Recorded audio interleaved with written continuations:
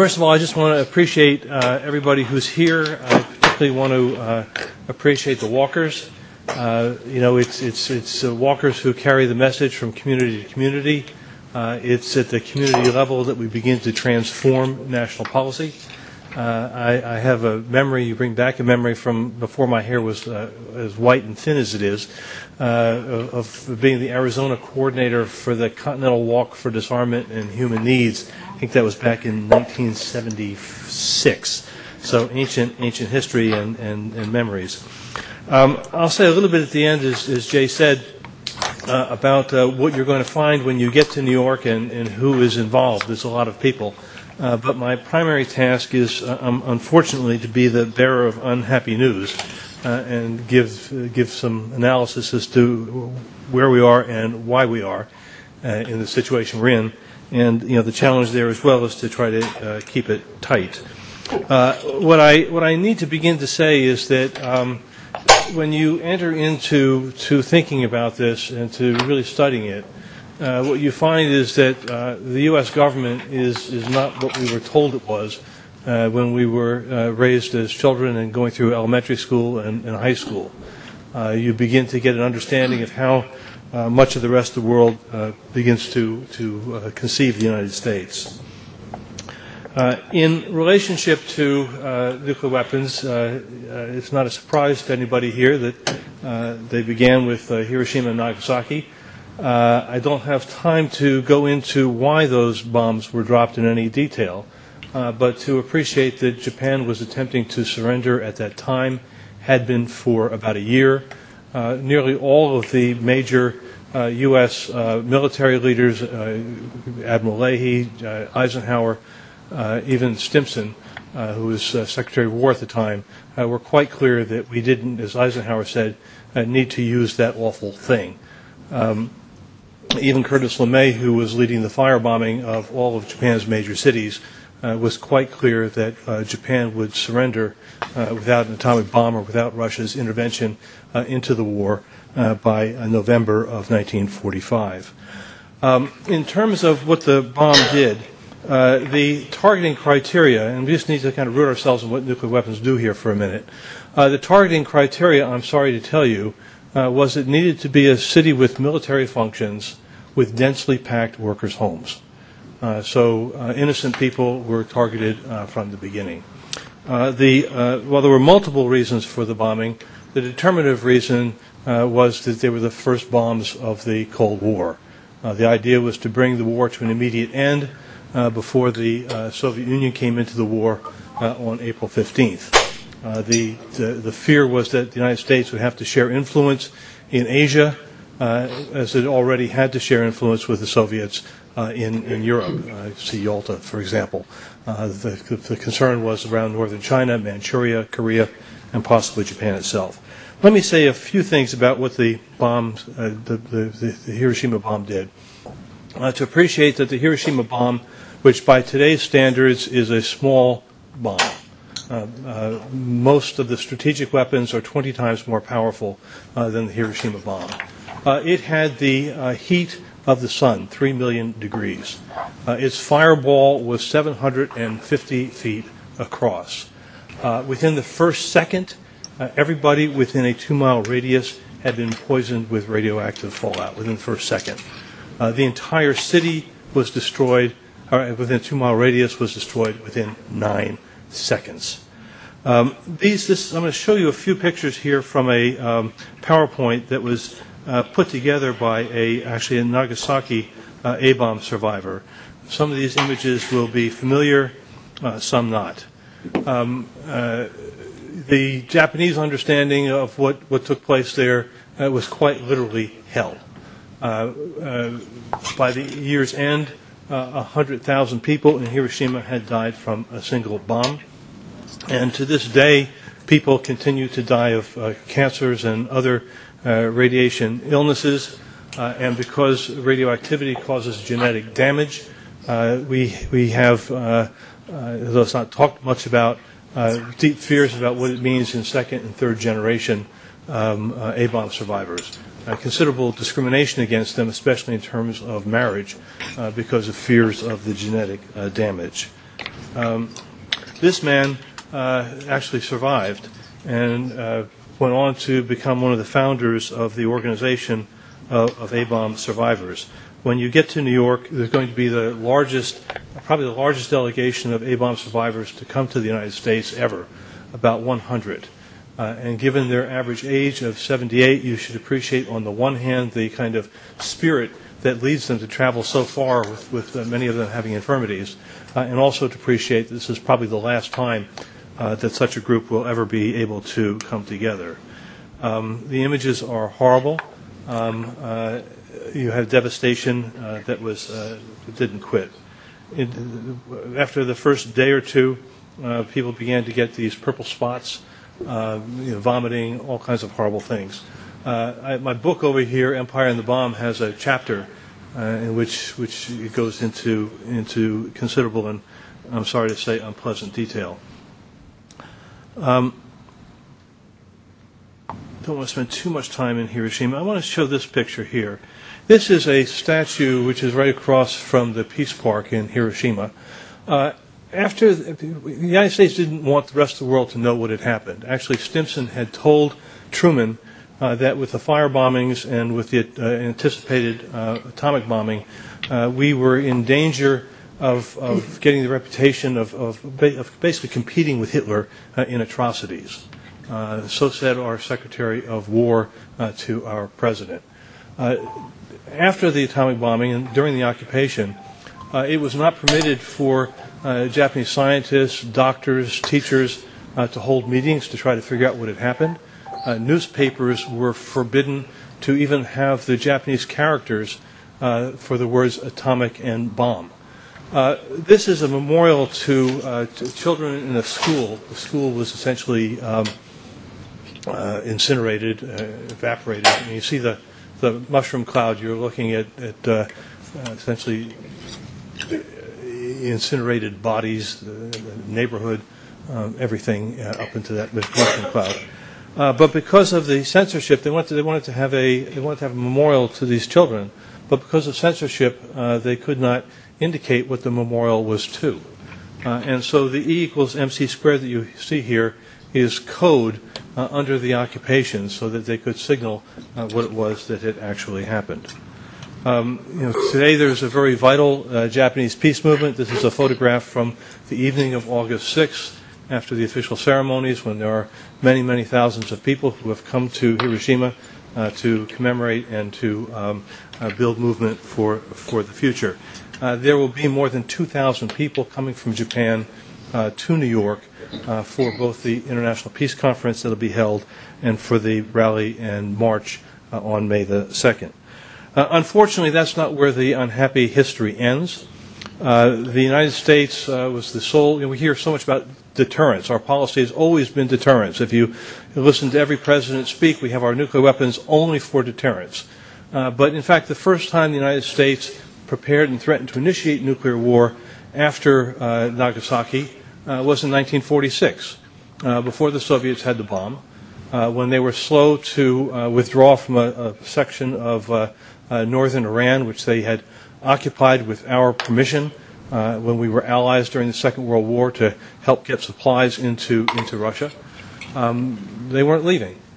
Truman called the Soviet ambassador into the White House, told him that if the withdrawal from that portion of Iran did not begin within 48 hours, Moscow would cease to exist. The withdrawal began in 24 hours. If you look at the history, and much of it has been kept secret from us, although you can find it, since Nagasaki, the United States has prepared and threatened to initiate nuclear war on more than 40 occasions. In the Middle East, I'll just run through the list, 1946, 1956 during the Suez Crisis, 1958 during the first spasms of the Lebanese Civil War and the coup in Iraq, 1967 during the Six-Day War, 1972 during Black September, 1973 during the October War, with the Carter Doctrine in 1980, in the run-up to the 1991 Gulf War, in relationship to Iraq and Libya by President Clinton in 1998, and in the run-up to the most recent invasion of Iraq. In the Middle East, in East Asia, the threats at least 9 times against North Korea, which should lead us not to be surprised that North Korea wants to get an atomic bomb, against China, against Russia. It's a long and unhappy history that most of us are unaware of, but most of the rest of the world is. And it's one reason why the rest of the world is pressing for the abolition of nuclear weapons. We've come very close to those buttons being pushed, closer than we've known on a number of occasions. And while the threat of a thermonuclear exchange between the United States and Russia at this point is greatly diminished, the possibility of a more limited nuclear war still remains. So the question, what about other countries? Have other countries made nuclear threats? The Russians have, the Soviets made one in 1956 against Europe, which they probably could not have implemented. Israel, during the 1973 war, threatened to use its Temple weapons. This was a threat made less against Egypt or Syria, more against the United States. The idea is that the United States was withholding weapons parts and new weapons, in a sense to try to engineer the outcome of that war. Golda Meir communicated a threat in order to open up that flow of weapons, and it worked. The idea was that the Israeli weapon would have been used against the Russians, which would have led to a general war, and that's how you blackmail another country. India and Pakistan made their threats during the 1999 Kargil War, and this is something that we have to be, I think, really quite concerned about. Were they to go to war again, we would face the possibility of a nuclear exchange. Were just 50 bombs used in such a war, not only would it devastate South Asia, but the fallout would result in the first kind of stages of nuclear winter, kind of global cooling, which would mean a vast famine. Estimates are that about 1 billion people around the planet would die as a result of an Indian-Pakistan nuclear exchange. France recently made threats against Iran, should they act out a little bit, and Britain, believe it or not, made a threat during the Falklands War, the war against Argentina. So these things are used rather more than one would hope. The Chinese made, again, a verbal threat, I think, to communicate seriousness in a crisis.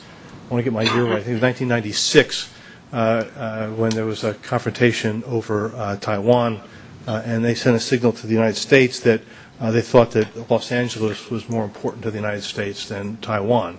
The Clinton administration responded by sending 2 nuclear-capable aircraft carriers through the Taiwan Strait, which very much frightened the Chinese. So this is what we have in terms of some of the background. Now, what's coming up, and the reason many people are going to New York, is that beginning on May 3rd, there's a thing called the Nuclear Non-Proliferation Treaty Review Conference. It sounds very abstract, right?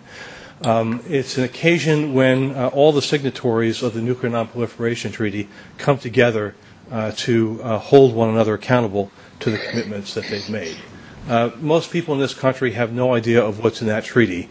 They have an idea of one of the 3 legs, but let me tell you the 3 legs of that treaty.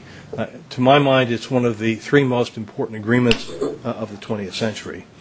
On the one hand, the non-nuclear nations, with the exceptions of Israel, India, and Pakistan, committed that they would never become nuclear powers. In exchange, the nuclear powers made 2 concessions. One was that the non-nuclear nations could have resources for nuclear power generation for peaceful purposes. That was certainly a fault in the treaty and opens up a lot of problems.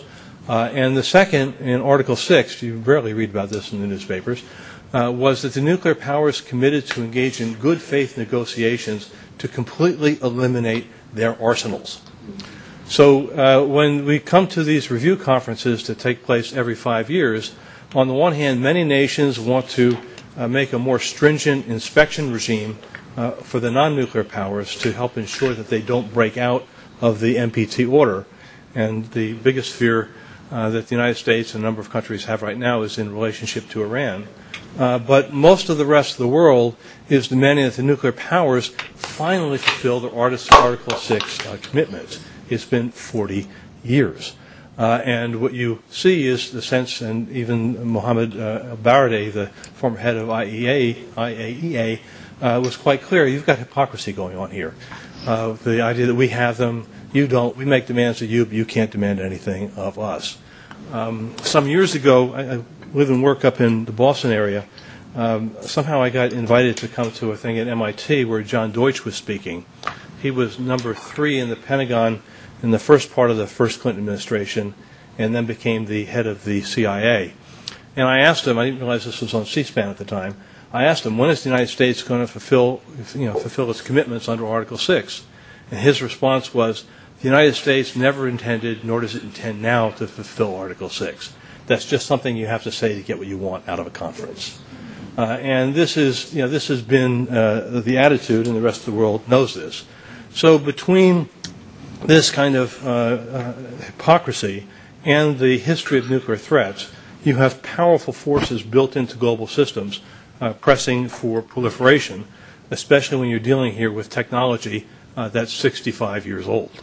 One engineer told me, any physicist, PhD graduating now, should be able to design a nuclear weapon. So the question is, how do we limit that? Okay, so then this takes me into looking at the Obama policies and where we are with that. Let me say that during the primary campaign, AFSC has a program in New Hampshire, and we hounded in the primary season, basically a year and a half to basically 2 years before the presidential election. You have a swarm of presidential candidates in New Hampshire. So you can't walk down Main Street in Concord without meeting a bunch of them. And we had trained people to ask them, find them and ask them questions. So when Hillary Clinton launched her campaign at Concord High School, as she's on her way out the door, a young woman asks, "Will you oppose funding for a new nuclear weapon?" Well, I don't know. Will you support implementation of Article 6? She turns on her heels and walks away. But the next day there's a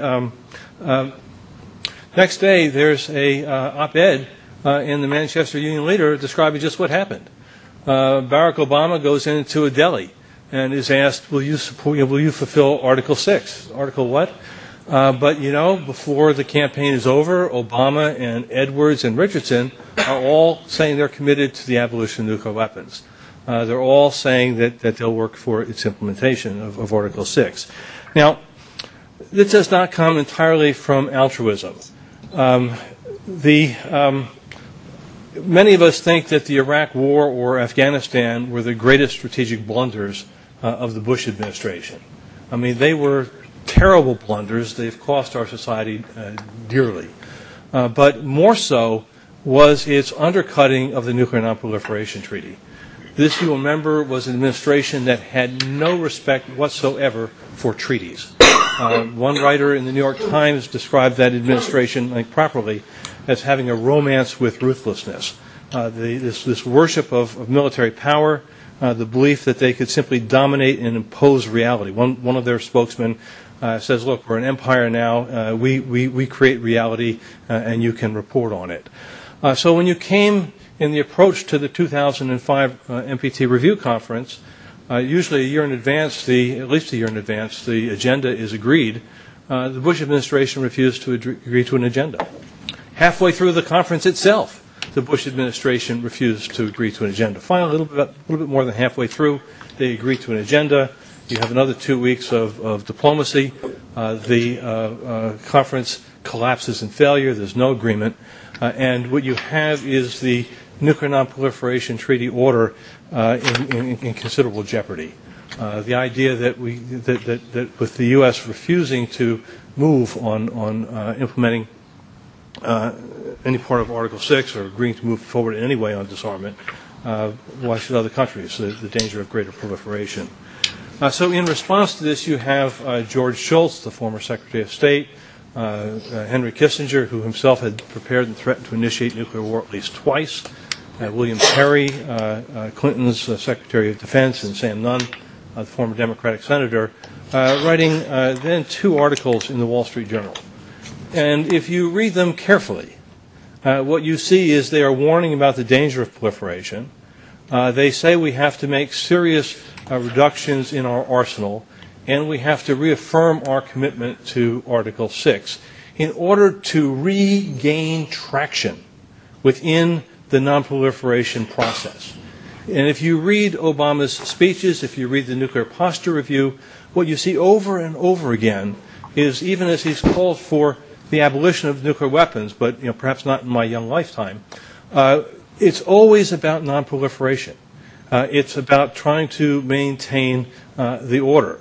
And clearly we don't want non-proliferation, we don't want proliferation, but the reality is that we're not going to get it unless we take much more serious actions on our part. So let me do then a little bit of deconstruction of the events of the last several weeks to remind ourselves that it's not an accident that we had the signing of New START, that we had the release of the Nuclear Posture Review, and we had the Nuclear Security Summit, all in essentially a month before the Non-Proliferation Treaty Review Conference. This is about developing some momentum, trying to gain traction for the United States in terms of non-proliferation within next month's conference. And because it's not really ultimately about abolition, that's why you and so many people from around the world are going to New York. Many governments are going to New York with that deep commitment. And in fact, the Secretary General of the United Nations, I don't know if this is widely known yet, has agreed to speak at our conference on May the 1st in his call that which he shares with us, that NPT review conference should conclude with a commitment to begin those good faith negotiations under Article 6. So let me then do some quick deconstruction. The New START Treaty, negotiated with Russia. The Old START Treaty expired. The spin on it is that this will reduce the U.S. and Soviet arsenals by, depending on which article you read, by a third, or it will reduce our deployed arsenals by a third. There's a difference because it doesn't affect at all either our or the Soviet Union's stockpiles on the order of about 7,000 each, strategic weapons, averaging again 20 times the size of the Hiroshima A-bomb. But it does call for the reduction of their deployed arsenals from roughly 2,200 to 1,550. One Chinese blogger wrote this. He said, well, those countries have had the ability to destroy the world 50 times over. With these reductions, they can destroy it 49 times over. And while it's a helpful step, we should appreciate that 7 years from now, when this is done, the deployed arsenals will be the equivalent of 60,000 Hiroshimas. And as the Federation of Atomic Scientists tells us, it will not change the nuclear structures of either side. That said, it's important to win its ratification by the Senate as a way to further stabilize relations with Russia and to help to create a global environment that values at least some limited disarmament. I should also add just the counting is really pretty nasty. In arms control negotiations, 1 and 1 does not necessarily equal 2, or 2 minus 1 doesn't necessarily equal 1. So in the new counting, a B-52 bomber armed, say, with 10 atomic bombs will be counted as one warhead. So the reductions from 2,200 to 1,500 will not be really reductions of of almost 600 bombs. It's a little bit of sleight of hand. Okay, then we have the Nuclear Posture Review. Again, its value is that it states quite clearly that we want to reduce our dependence on nuclear weapons in our national security policy. It also says, and I quote, these weapons will continue to play an essential role in our policies. There were reports in the New York Times, essentially, of a fairly pitched battle between President Obama on the one hand and the Pentagon and his National Security Council on the other. Reports are that he, perhaps Vice President Biden, wanted to move to no first strike policy. I mean, our policy, we told us deterrence is not deterrence. Or if you read deterrence, deterrence in Pentagon language means deterring other nations from taking actions which we don't want them to take. Not necessarily a deterrence of nuclear attack, which is how you explain most of those 40 nuclear threats that we've made. And drafts went back and forth, but at the end, U.S. first strike policy prevailed. About 2 weeks before that, China was clear in reiterating its rejection of first strike. The Soviets, rather the Russians, maintained first strike in large measure out of fear of U.S. Attack, and also because we have a major conventional overwhelming power. And to appreciate, sometimes we want to separate this all out, that there's nuclear weapons, or there's Afghanistan, or there's conventional weapons. But Mikhail Gorbachev, who probably, had he been able to stay in power, would have taken us much, much further in terms of nuclear disarmament. I said about 6 months ago that we can't expect the Russians to move toward complete elimination of nuclear weapons as long as we're monopolizing the militarization of space, expanding NATO around its borders. We've got to deal with conventional weapons as we attempt to build down in the competition with Russia. The other elements that are there, again, we're told that on the one hand we won't use nuclear weapons against states that comply with the NPT. But none of the nuclear powers, including the United States, comply with the NPT. They're all out of compliance. So what does that really mean? We're told that we won't use our nuclear weapons against countries with chemical and biological weapons. But if it's necessary, we'll reconsider. So we didn't get very much there. So I'm afraid that in the end, as has been described in many places, the Nuclear Posture Review is essentially a status quo document. Then we come to last week's Nuclear Security Summit. Again, after the Prague speech, we had high hopes for abolition. We didn't know quite what this conference was going to be, but as we know, it's about locking down loose fissile material. It's important to lock down loose fissile material. I mean, the number one security priority of the United States since about 2001, about November 11th, 2001, has been to ensure that we are not attacked either by non-state terrorists or actors with nuclear weapons or as a result of proliferation. And a key element to this is locking down fissile material. This is material in nuclear power plants. This is This is material in the stockpiles of countries. A lot has been locked down in Russia since 1989, but there's still more to do. We've got problems. We worry about what's happening in Pakistan. And there's concerns about industrial radioactive materials. The possibility that one can get materials coming out of hospitals, for example, factories that use low-level radioactive materials. The fear is that such could be, for example, put around a couple sticks of dynamite put in Wall Street.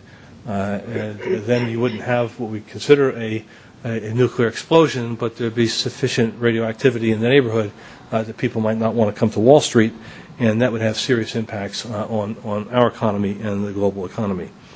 So one more piece to hit in terms of Obama policy is, unfortunately, his national budget. So here we are in a situation where in state after state, people are losing essential jobs, essential services. We know that the motor force of the American economy is our educational system, and yet we face cuts there. People are still having foreclosures. But there's going to be $2 billion more to expand the nuclear weapons production infrastructure. There's $800 million in there to develop a new nuclear-capable cruise missile. And there's more money to study the development of a new nuclear weapon, which the Nuclear Posture Review says we're not going to build. So, it's mixed messages, probably the result of intense battles and a horse drawn by a committee. So then let me conclude by saying a little bit about what's going to happen in New York, who's going to be there, what's it about. Again, the reality is that major policy changes come from below. Whether it's the end of Jim Crow, whether it's the freedom movement, whether it's the women's movement, it comes from below. Change happens structurally and happens by people's action. Governments will come, and the reality, again, something most of us don't know, is that every year the General Assembly votes something like about 183-3 with a couple of extensions that the nuclear power should begin those negotiations. Costa Rica, Malaysia, other countries have introduced basically draft treaties, so it's not like it's something abstract and impossible. There's an NGO draft treaty developed by scientists, engineers, and former government officials that lays out the roadmap of how, step by step, nuclear weapons would be abolished.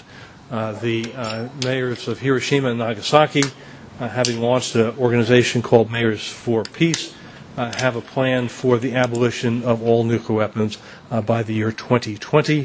There's another somewhat elite organization called Global Zero, which has a somewhat longer timeline of eliminating them by 2030. It's not a dream. Last year, when there was the preparatory conference held at the UN, again, people from popular movements and NGOs from around the world came together to talk about what's happening, analyze what's happening within the governmental discussions, but also to plan where we're going from here. Out of that came the creation of this thing with this god-awful name called the 2010 NPT Reviewed International Planning Committee. It's not sexy, but it describes what we are. So this is a core group of about 25 organizations from the United States, from Japan, from Europe, who've been planning a series of events to, on the one hand, help people here in this country understand the seminal importance of what takes place in New York next month, to help give some diplomats some backbone, and also in being together to be developing plans and strategies for the longer term. I should add that we're also clear that the nuclear disarmament movement can't do it by itself. There's a recognition that the dangers of nuclear weapons are clearly interlocked, integrated with other questions of war and peace, economic justice, and environmental sustainability. So our call relates around all four, and our plans move in that direction. We issued a call. It can be found at the website, which is down here, www.peaceandjusticenow.org. We issued a call. It's now been signed by something like 310 organizations worldwide. And one of the challenges for us on the other side of all this is going to be to see what we do with this incipient structure. We agreed essentially to do four things. One is to hold an international peace conference, abolition conference, which will be held at Riverside Church in New York, the site of Martin Luther King's 1967 Declaration of Independence from the war in Vietnam, which is actually a declaration of independence from militarism. And we'll be rooting elements of what we do in that speech and in that history. We have, unfortunately, limited capacity, and we're about full. We'll have about 200 people from Japan, maybe 200 from Europe, maybe about 400 in our principal plenaries. We have an amazing list of speakers, which you can find on the web page. And that's the conference that will be addressed by Ban Ki-moon. I mean, not particularly because he loves us, but because it's a way in which he can signal to the world that the kind of work that you're doing, popular work from below, is what is essential. We can't just wait for governments to give it to us. We have to go out and use our people's power to make governments do what they're supposed to do.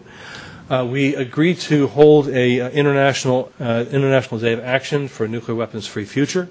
This will be a march beginning by Times Square, going across 42nd Street, concluding across from the United Nations, where we'll be holding a festival. Among the speakers there, and also at our conference, will be the mayor of Hiroshima, And at the rally, we'll also have the mayor of Nagasaki. We have people coming from Russia, environmentalists from Russia, peace activists from Brazil. It's going to be really quite something. We also agreed to deliver petitions to the NPT review conference. We expect something like 12 million, 14 million signatures from Japan. About a month and a half ago, one organization sent 5.4 million over by boat. We'll be displaying them on May the 2nd, and we'll do a kind of informal presentation on the grounds of the UN. On May the 4th, a number of organizations that have countries that have developed different petitions will be doing a formal presentation at the conclusion of business within the NPT conference itself. But the reality is that people with hair the color of mine, bones the quality of mine, we can make important contributions. But the reality is that a lot of change comes from young people, and young people are going to be this movement for the longer term. So one of the commitments that we early made was to do what we could to support and facilitate organizing done by young people on those days and then throughout the NPT review. And there's just been this really wonderful network. You'll hear more about it shortly. But young people from Germany, I think about 400, maybe 500 of the Japanese who are coming are under 25. Think Outside the Bomb here has played a major role. And there'll be a series of events and demonstrations that they'll be holding throughout. And, if you will, building the foundations for a militant and longer-term movement. So that, I guess, is what I have to say. I guess the last thing I'm going to say is this. It's a story. I'm going to use the podium that I've got here and the Internet to tell a story that almost nobody knows. In 1980, as the Reagan administration was moving to, actually, the Team B, before Reagan came to power, developing plans for the next major escalation of the arms race. A young man named Randy Keeler and a few people out in western Massachusetts who had been working against nuclear power, doing referendums on nuclear power, organized referendums in 3 state Senate districts, and AFSC was involved in this, calling for a freeze in the nuclear arms race. And even as Reagan won in those districts, people voted for a freeze. In 1980, Service Committee was facing some budget cuts and some staff cuts. And our staff, we had a meeting in New England of our staff, and at one point, with a somewhat inappropriate segue, our staff person from Vermont got up and said, in the town meeting votes that we have this coming spring, people in 15 towns are going to vote for a nuclear weapons freeze, and next year, 175 towns in New Hampshire will vote for a nuclear weapons freeze. And, to be honest, we all thought, Dave, that's a wonderful dream, but we don't think it's going to happen, but give it a good shot. That spring, 17 towns voted for a nuclear weapons freeze. You had the first op-ed article in the New York Times announcing that this was coming.